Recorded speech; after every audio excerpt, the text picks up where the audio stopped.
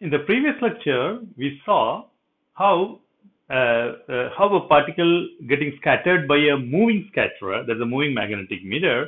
So in this process, how the energy is being transferred, whether the energy is being transferred to the particle or to the scatterer, we saw the cases. So during the head-on collision, the energy is transferred from the scatterer to the particle, and in the case of follow-on collision, the energy is transferred from the particle to the scatterer. We also said in a randomly moving scatterers and the particle, the probability for the head-on collision is more than the follow-on collision. Therefore, there will be net gain in the particle energy. So towards the end of it, we got an expression. If you remember, we have to go back. What we got is the fractional increase in energy. I use epsilon by epsilon. That is given by 2v by c square into v minus vx, where vx is the x component of the velocity. Well, so, and if you remember, this is a picture we had. The black one is our lab frame or the K frame, and the red one is a scatterer frame, and the blue is a particle, the trajectory of the particle, and this is what expression we got. And let us assume the scatterer is sitting in the origin. So all the particle being scattered will be when it hits the origin. So if we have this picture, so then we saw, so if this is the velocity, then your Vx is nothing but, because it's a negative x-axis, so Vx is equal to minus v cos theta. So then we wrote this as, so delta E epsilon by epsilon is going to be 2v by c square into v plus v cos theta. Perfect. So when your theta is between 0 to pi by 2, so we are going to have a head-on collision, or I will say rather less than pi by 2, it's going to have a head-on collision, or if it is greater than pi by 2, it's going to have a follow-on collision. So in the 0 to pi by 2 case, this is going to be an increase in the energy of the particle. In the other case, there will be a decrease in the energy of the particle. So now we want to find out, so if there are randomly, stochastically moving these scatterers in the particle are there, we want to see what will be the mean average gain of the average gain in the energy of the particle. So to do that, so we have to find out, so we know the probability, the energy gain, is whether it gains energy or going to lose energy, totally depends upon the theta. Okay, so if it is less than pi by 2, it's going to gain energy. If it is greater than pi by 2, it's going to lose energy. So the probability, we have to get the probability of the particle colliding at a certain angle theta. So to make our calculation simple, we will assume all the scatterers are moving at the same velocity v. So, and if I want to find out what is the mean gain in the energy, so then what this will be, I'm going to find out is del epsilon by epsilon, equal to mean of 2v by c square v plus v cos theta. So we are going to assume all the scatterers are moving at the same velocity, and let me take the particle of consideration. It's going to have velocity v. So then the whole mean will come out to be the mean of the angle alone. So this is going to be 2v by c square into v plus v mean cos theta.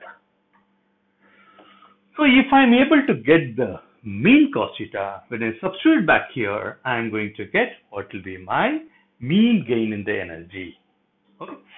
So let me write down this equation. So this equation is what we want. So we are going to, let me note it down here. So we are going to have del fractional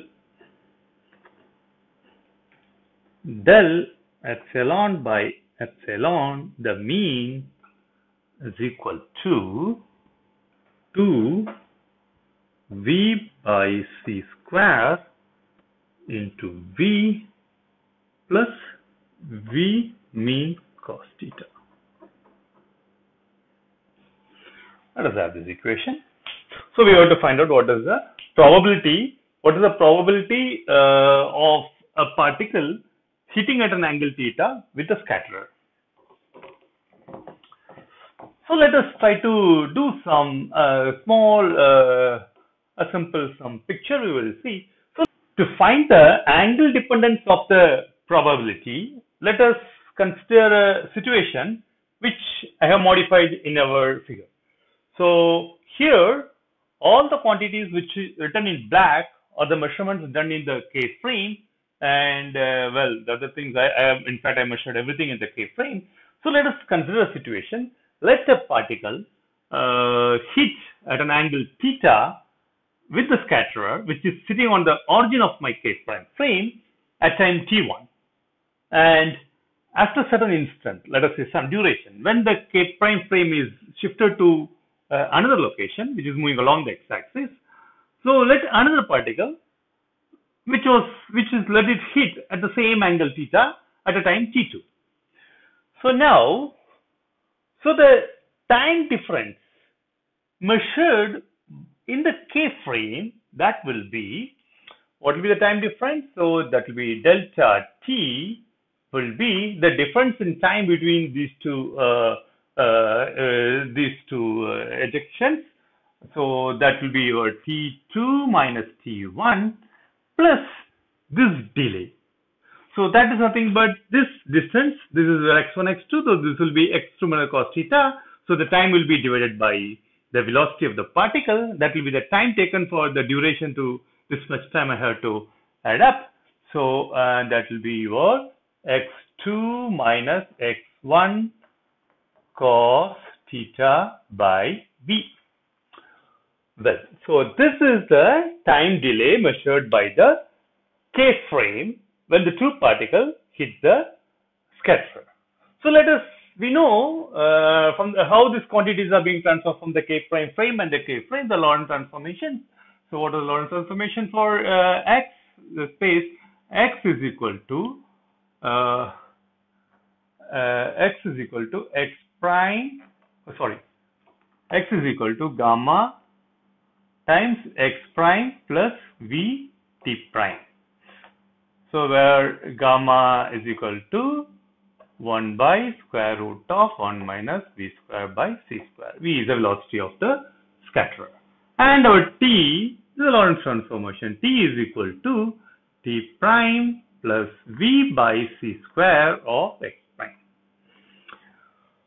So let us transform these two quantities. I get x1 and x2. Let us try to transform these quantities in the K prime frame. So your x1 will be gamma times x1 prime plus vt1 prime, and your x2 will be gamma times x2 prime plus vt2 prime.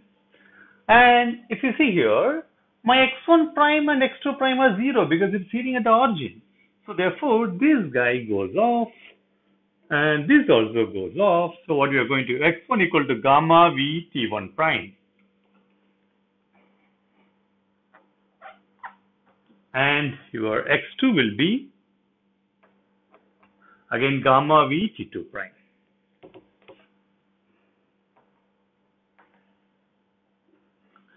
So similarly, let us take that time also. Transform the time between the frames. So therefore, t1, again t1 equal to, so gamma t1 prime, we basically x1 prime. Again, I said x1 prime is origin, so it will be 0. So it will be just gamma t1 prime. And t2 will be equal to similarly gamma t2 prime. So now let us substitute this in this equation. So your delta t will be t2 minus t1, that is here, so that is gamma into t2 prime minus t1 prime plus x2 minus x1, that is here, so there we have a gamma v factor which comes in your t2 prime minus t1 prime, and we have a cos theta, and then we have on the velocity of the particle v. Yeah. So we will write down this T2 multiplied with delta T prime. So this will be delta T will be equal to gamma delta T prime plus gamma V delta T prime cos theta by V. Or if I write this one, so delta T will be equal to delta T prime gamma 1 plus V by V cos theta. That's right? Yeah, fine. So, and this is an interesting relation. This is what we wanted. So, this will be your delta. Therefore, we are having, so if I try to express delta T prime, so delta T prime will be equal to delta T divided by gamma to 1 plus V by V cos theta. So now this equation, this expression says the collision time of the two cases we consider is measured, what the collision time measured in the K prime frame is going to be a factor gamma 1 plus V by V cos theta times smaller than the collision time what is measured in our K prime. So, and therefore, so the collision time will be by this factor, so the rate will be this much factor more than the rate what we are going to see it in our K frame. So therefore, the probability of collision is going to be proportional to the rate of collision. So then your probability will be proportional to this factor, that is gamma times 1 plus V by cos theta. So, but anyway, we want to get an average of theta only. So anyway, even when you take an average, this gamma gets cancelled off. So we don't need this gamma. So this gives you the, so this is factor which gives you the angle dependence of the probability the particle is going to hit the scatterer. So this is the one which is going to give the probability of the particle hitting the scatterer. So let us make it more simplistic case. Let us say these particles are already relativistic. So when it's relativistic, I can always, I'm writing V is approximately equal to C. In that case, I can always write this as V by C. And now since I said V by C, this equation also changes. And because this is velocity, I'm going to write it as C. So then this is going to be 2V by C square V plus C cos theta. Okay, so now we have to find out that. So we know the probability is going to go as a proportional to 1 plus V by C cos theta. So then I can always take, I want to find out the average of cos theta. So I know I got to integrate over the entire solid angle. So anyway, there is no phi dependence. So you have to integrate only with the theta angle. So your average of cos theta will be the integration. Theta goes from 0 to pi cos theta, and this is the probability 1 plus V by C cos theta, and then the angle element sin theta d theta. Okay, the d phi anyway, and this divided by the total probability, that is 1 plus V by C cos theta sin theta d theta. So this is d phi term get cancels above and below. As I said earlier, this gamma terms, all the factors will get cancelled here. So this will work out because basically we want to find out the average in the angle. So this is all we have to do it. So again, this is 0 to pi. Well, this integration can be done very trivially. I'm going to skip this integration. I can say what you will get is, you can do it in a pen and a paper. This is simple. What you're going to get is 1 by 3 V by C. Cool. So this integration is going to be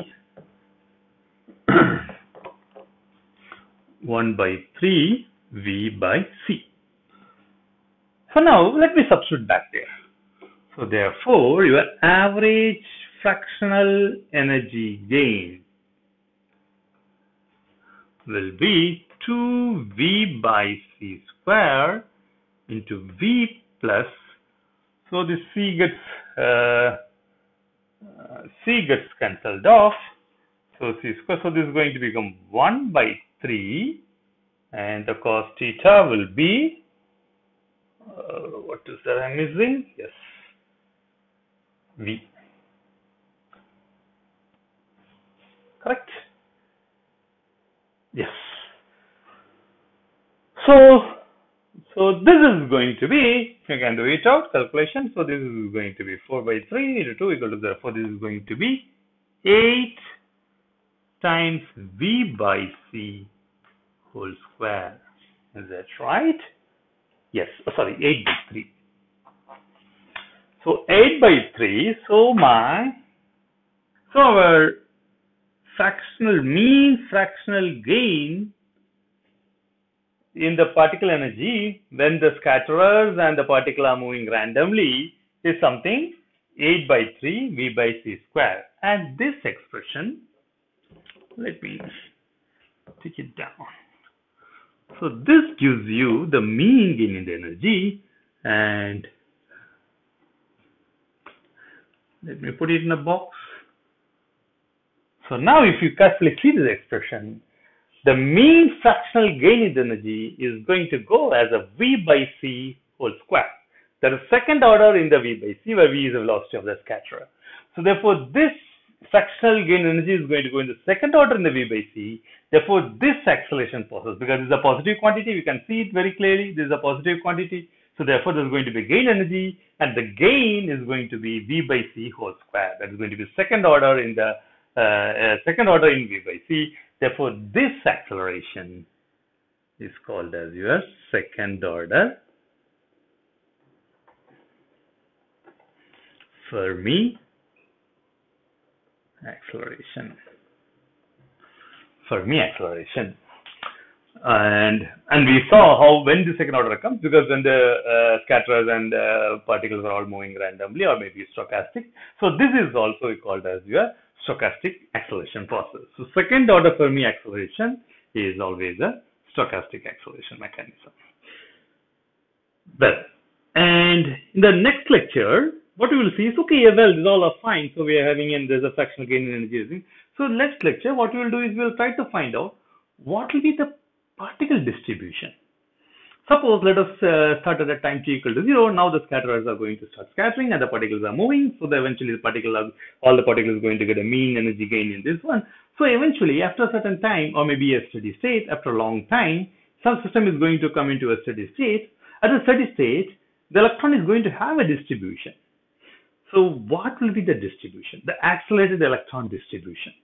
So what will be the distribution, and well, what's the peculiarity of the distribution, and what are the factors which is going to determine the shape of the distribution? All those things we will see in the next lecture. Thank you.